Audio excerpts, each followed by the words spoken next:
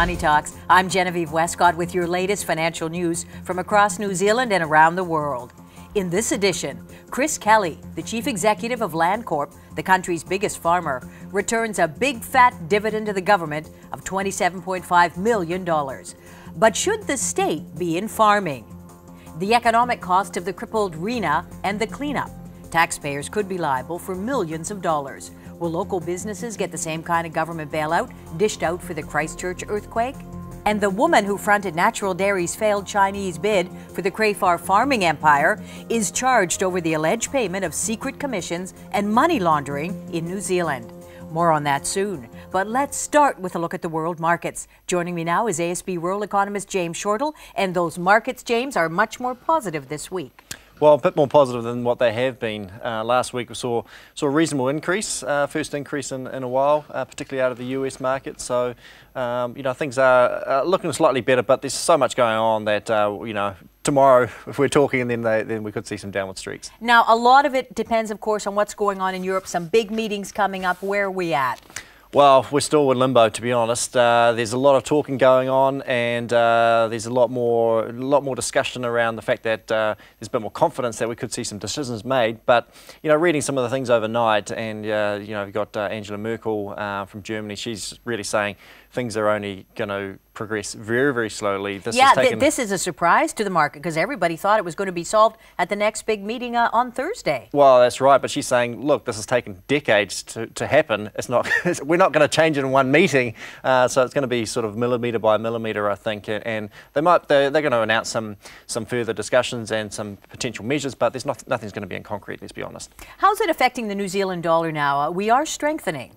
Well, New Zealand dollar, of course, dropped. So I guess the biggest effect that we've seen over the past few weeks is that we've dropped with the negative sentiment around the whole marketplace. So we dropped down to that 76 mark, but since then we're back up to 80. Yeah, we're back up. We were trading above 80 cents for a period there.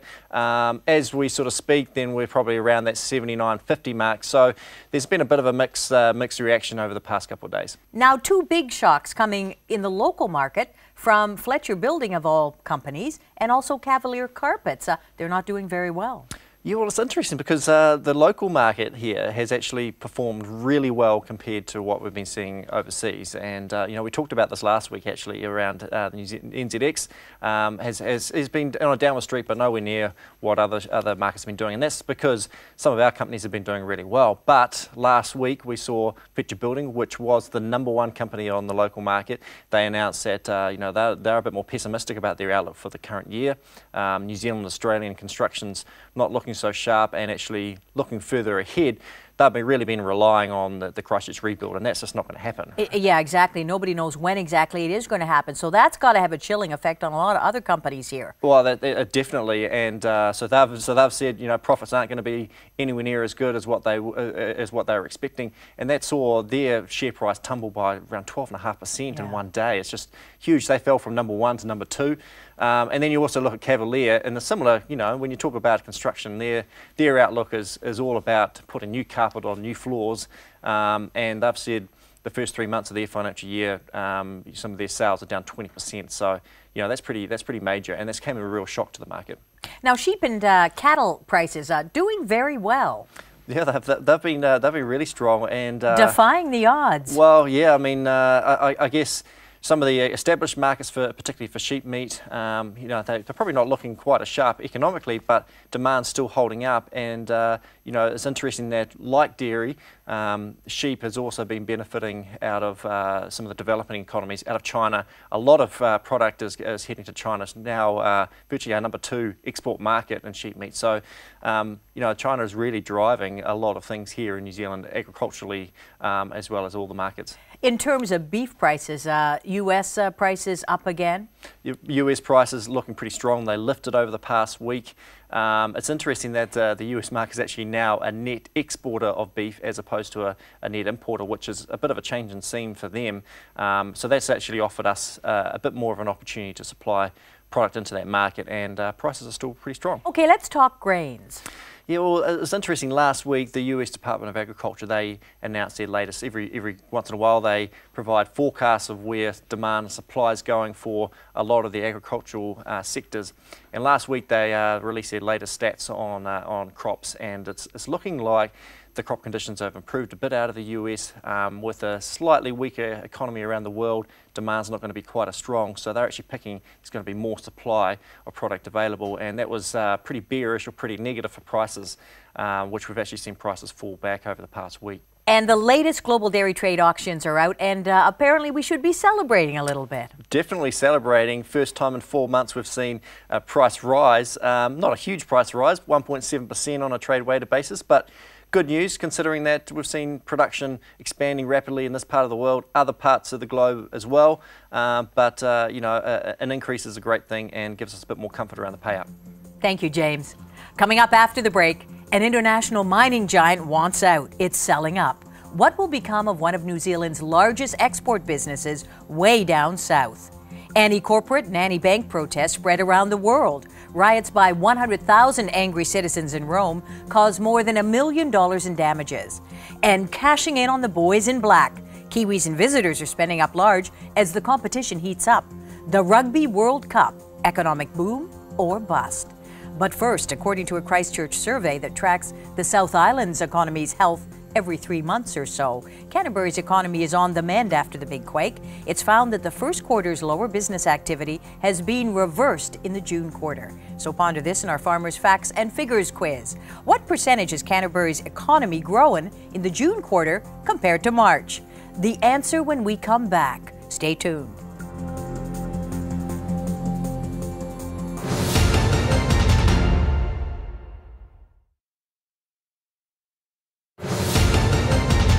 Welcome back to Money Talks. Just before the break, we asked you, what percentage has Canterbury's economy grown in the June quarter compared to March? Canterbury's economy is on the mend, up 1.9% in the June quarter after shrinking 2.8% in the March quarter. Joining us now is Murray Weatherston, former BNZ chief economist and current director of Financial Focus. Murray, welcome, and let's start with the All Blacks. You've been to some of the games. It's got to be good for the cash registers. Well, yes and no. I mean, I don't think it's the economic nirvana that some people would have made it out to be. It's certainly good for the economy, but I mean, there's some figures out this morning that says, you know, the governments and the rugby union are losing 40 million on the operational side of it. The local authorities have put in a couple of $100 million, and that's before you take in the stadium enhancements and whatnot. There's actually been a lot of money spent on it. Sure, it's been a great event. You know, it's been run extremely well. There's been, apart from some refereeing decisions, there's been no. We won't go into that. There's been no, major controversies. We're up to the last minute, and perfection would be if the All Blacks beat France on Sunday. I think most economists have agreed that James, while there has been quite a bit of spending by the foreign visitors, it hasn't been, as you said, the nirvana that we expected. Should we be disappointed, or do we have to be realists about this? Oh, I think probably realistic. There's been, all the areas that haven't had games have probably suffered a little bit. I've heard about, Queenstown, that sort of thing. There's been fewer tourists heading to those sorts of areas.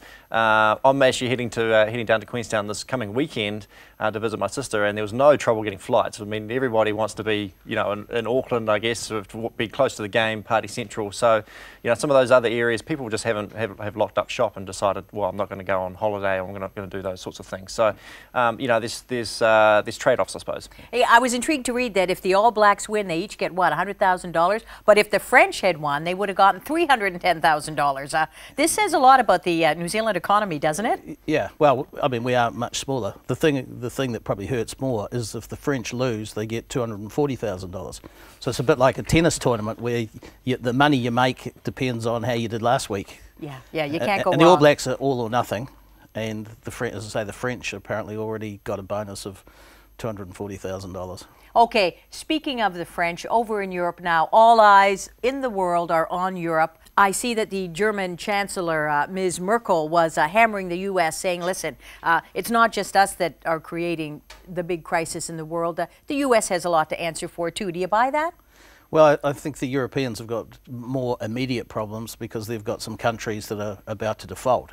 The Americans had their problems with their government debt ceiling earlier in the year, but that wasn't because they were going to default. You know, they always had the money to pay the bills. That was about it. They were coming up against a self-imposed limit. Greece is clearly going to default in some fashion or not, and a lot of the argument is about how do they stop that being too severe and too contagious. Yeah, but you know, was the rest of Europe just too ambitious to begin with? Everybody knew that Greece was going to struggle to repay, you know, the debt at the level that they set. We're just wasting time, aren't we, James? Well, I think it comes back to there's a lot of finger pointing in for a very good reason, in my opinion, because what people don't everyone's sort of always thought, well, if you loan money to a government, they'll just raise taxes and they'll sort things out. There's going to be no issues. But what people haven't quite realised is that governments aren't able to make decisions, and because of political reasons, then they aren't able to get decisions through to change things rapidly. They've also got political pressures from their voters, all those sorts of issues. So the fact that the US weren't able to make decisions quickly, that's now calls into question every other country that is looking to borrow money. So the same thing happening with Greece. They've committed to to making these deficit cuts, but they haven't because they just aren't able to make those changes. So it calls into question all governments and all decision makers, I guess. And meantime, we're seeing this growing wave around the world. Started in Canada, by the way, I want you to know, protesting Wall Street, if you like, Occupy Wall Street, they call it. But now it's in 82 different countries. In Rome, we saw devastation, lots of riots, people injured, $1 million in damages. Can we expect to see more of this? Oh yes, I actually think it's the outcome of 4 or 5 years of no economic growth. When the pie is growing, then if my income doesn't rise, it doesn't have to fall, right? But when the pie is shrinking, somebody has to get less than what they got before. And I think right throughout history, whenever people have had things taken away from them, and especially if it goes on for a reasonably long period of time, they tend to get a bit angry about it. Do you know the surprising thing about it, though, Murray? In Germany, 4,000 people are protesting. Germany's doing great. The economy's wonderful. What does that tell us? Well, I guess they don't agree with what's happening and the fact that they are also having to going to have to bail out some of these countries that have made poor decisions or have been living it up for a couple of decades. So, they're angry about it. They've got every reason to be, and they're showing it in their own way. Now, we had thousands of people here in New Zealand, of course, over the weekend protesting. We were very nice and polite. Is there any point? Do we really have a beef? What do you think? Well, lots of people have been disadvantaged over the last few years. Incomes, not everybody's income has gone up. A lot of people's incomes have gone down, and we just tend to get dissatisfied if we think other people are doing better than we are. It just seems like it's been a year of such bad news for New Zealand. Now we have the shipwrecked Rena. That's going to cost us potentially a lot of money. Who should pay for that, James? Well, I mean, I guess, I don't know who should pay for it, but it has to be paid from somewhere, right? I mean, should the taxpayers be paying for it, do you think? Well, who else is going to pay? Yeah, I mean, I guess we've got insurers that potentially could, but, it has to be done now. I guess they can argue about the insurers later on, whether or not that's going to cover it all. I'm not sure, but, we have to get on with the job, and because it's ruining the environment. Let's take a look at the cleanup costs so far, and here's what I've been able to figure out. The ship's owners will stump up to $12.1 million. Funds from the oil pollution levy, that's another $4 million.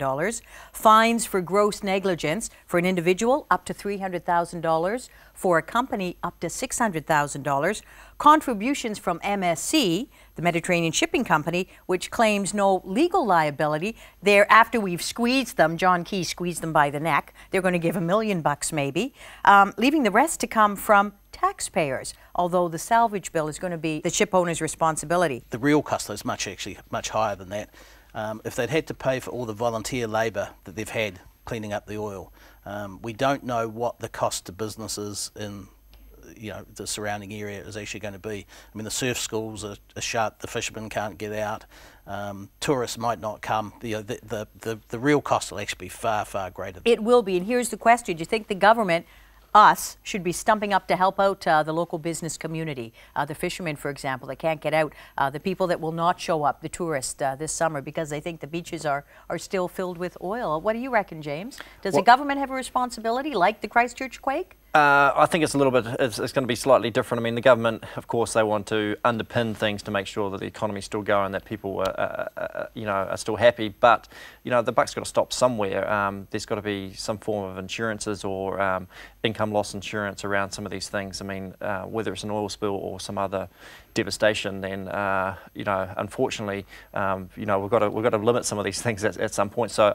I'm not sure that the government has to stump up with a whole lot here. They've got a role to play, but it's got to be limited in some way. I think James is absolutely correct. We just have to pay the cost of whatever it is to clean up the environment, and the last person standing to pay it is always going to be the taxpayer.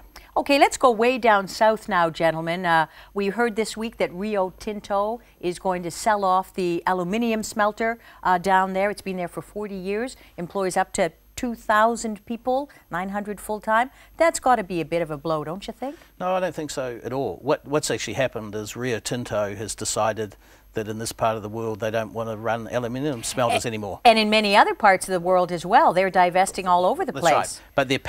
But they're not actually saying we're closing the smelter. They own 79% of it. They're packaging that with some bauxite and alumina plants and whatnot, and they're going to set that up as a separate subsidiary, and their intention is to flog that off either in a trade sale to, as a separate business, or maybe it's a share market float somewhere down the track. But they're actually not in a hurry to do it, and I think it's, we shouldn't be alarmed about the fact that Rio Tinto, as an owner, has decided they don't want to be in that business anymore. They're not closing the aluminium smelter. No, but they got to find somebody that's going to come in and buy it. And let's face it, China's chasing that kind of business very hard right now. That might be one of the very reasons they got out. Yeah, well, aluminium plants tend to follow cheap electricity. And you start off with bauxite, you turn it into alumina, and then you turn the alumina with lots of electricity into aluminium. That plant's been there for 40 years. So long as the bauxite's still there, it's got to be smelted somewhere. Okay, let's talk about the Crayfar Farms. Of course, one of the early bidders, and they chased it hard, the Chinese through Mei Wang, who we now hear is being done in Hong Kong on criminal charges of laundering money, corruption. Your reaction? Well, pretty shocking, to be honest, that we've had someone, doing business here in New Zealand, with these sort of charges against them, and obviously also playing a big part in some of our large farming assets. So, pretty shocking to hear those sorts of news, that sort of news, and it's going to be interesting to see where it comes from. It's obviously not confirmed or anything yet, so it's going to be interesting to see how it folds out. Well, so was it a good move for the Overseas Investment Office to turn her down? Because one of the things they didn't like about the company that she was fronting was its questionable character. Does this prove them right in the long run? I guess they would be glowing with the fact that she's been charged with these offences. I guess we should say that she hasn't been found guilty yet. Absolutely, the trial is yet to come. That's right, but clearly there was some, you might say, smell around about the bids at the time, and I think we have to be thankful that they didn't end up buying them. So maybe the OIO isn't such a bad thing after all. In this case. In this case, yeah. Let's talk about Landcorp, James. This is the country's biggest farmer, and it has just had a record dividend. Well, not a record, but it's had a very healthy dividend paid back to the government. Question is, should it be in the farming business? Well, I think it's it's good for to have a large corporate farmer in New Zealand. I mean, they are a massive corporate farmer, so I guess the question marks around the size of them and whether they're impinging on the rest of the farming community. But in my opinion, Landcorp do some fantastic things. They are sort of at the forefront of some of the farming initiatives that they're involved in around sustainability, new technologies, breeding, and that sort of thing. So as long as the rest of the farming community in New Zealand can leverage off the learnings that they've got, then I think it's it is a good space to be in. Yeah, but aren't they competing with farmers? I mean, let's face it, the government's privatized a whole lot of other industries. Why is it in farming? Couldn't the private sector do a better job, Murray? Well, maybe it's in farming because it's historically been in farming, and it's an historical accident. I'm not aware. James might be able to put me right, but I'm not aware of any moves to, privatise Landcorp. No, in fact, the Agriculture Minister, David Carter, says if his government goes back in, he's got no intention of doing that. That's right. So he's quite happy. Maybe they've got a double standard for electricity assets versus farmland. There seems to be something about ownership of land that triggers national and state ownership. I mean, the Landcorp's in a market situation, so are they competing with farmers? All farmers are sending their product, overseas in a lot of cases. So, in terms of the probably only ways they might be competing is on land, and the market dictates the land. If a farmer wants to buy it, they pay more. Well said. Thank you, James. Coming up after the break, future-proof on the highways and byways of the economic world. Hold on tight as our experts take us along for the ride and point out what they'll be watching over the coming week. But first, a question for you in our Farmers' Facts and Figures quiz. Which two countries are the world's fastest producers of millionaires? James wants to go there. Find out after the break. Stay with us.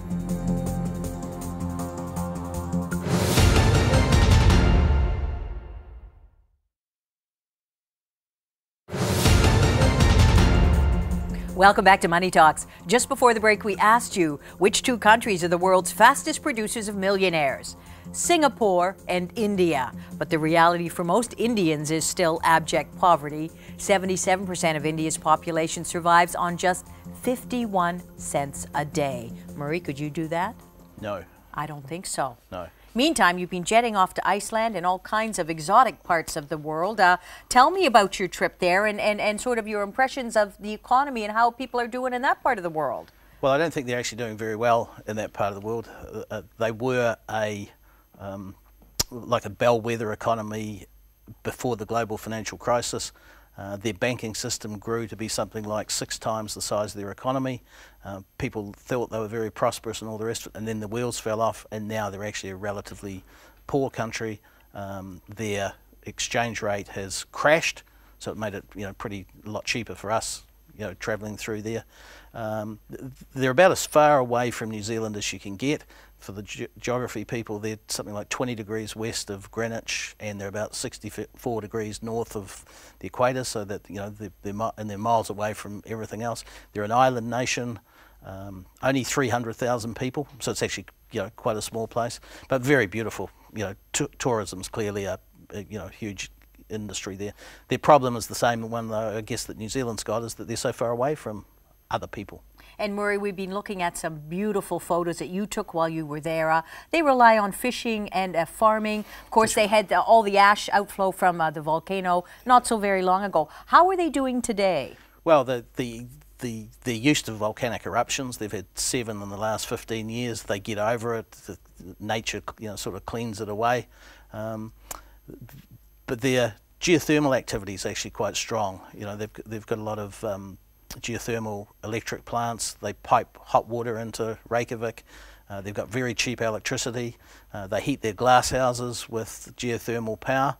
And one of the surprising things I found out, 14% of the economy, or GDP, is accounted for by aluminium smelters. Wow, there you go. So they've got 3 aluminium smelters now. There's another one being built and another couple being planned. But again, that just shows that, what I talked about before, that aluminium smelters chase abundant and cheap electricity. Gee, do you think they'd want to come here to New Zealand? Or is our electricity just too expensive? Well, our electricity now is too expensive. Yeah. So they're not going to be put up their hand. They're not going to be putting up their hand, no. But a very beautiful country. About a lot of the same things as New Zealand, the geysers, the waterfalls. I think Rotorua is far more attractive in terms of boiling mud and silica and things like that. But fascinating place to be. I've been once, so I'll probably never go again, but I'd encourage other people to do so. Great, thank you. And you, of course, have been in Fiji on a holiday, but how's Fiji doing?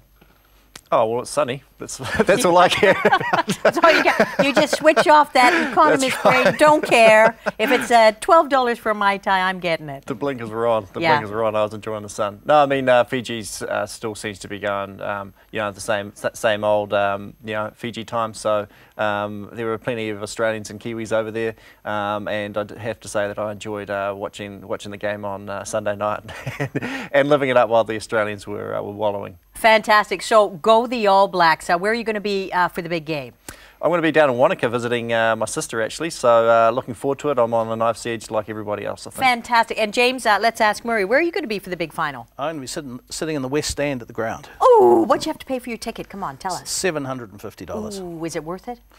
I haven't seen the game yet. Okay. If we win, sure it will be. If we lose, not so sure. Okay, we will have you back on the show to find out how we fare. We'll know shortly. Thanks to my guests, Director of Financial Focus, Murray Weatherston, and ASB Rural Economist, James Shortall. Be sure to check out our website. Meantime, no pressure, but let's hope the boys in black pull it off and show the world what we're truly made of. May they be focused, fabulous, and functioning with a firm grip on the ball at all times. Not like these guys.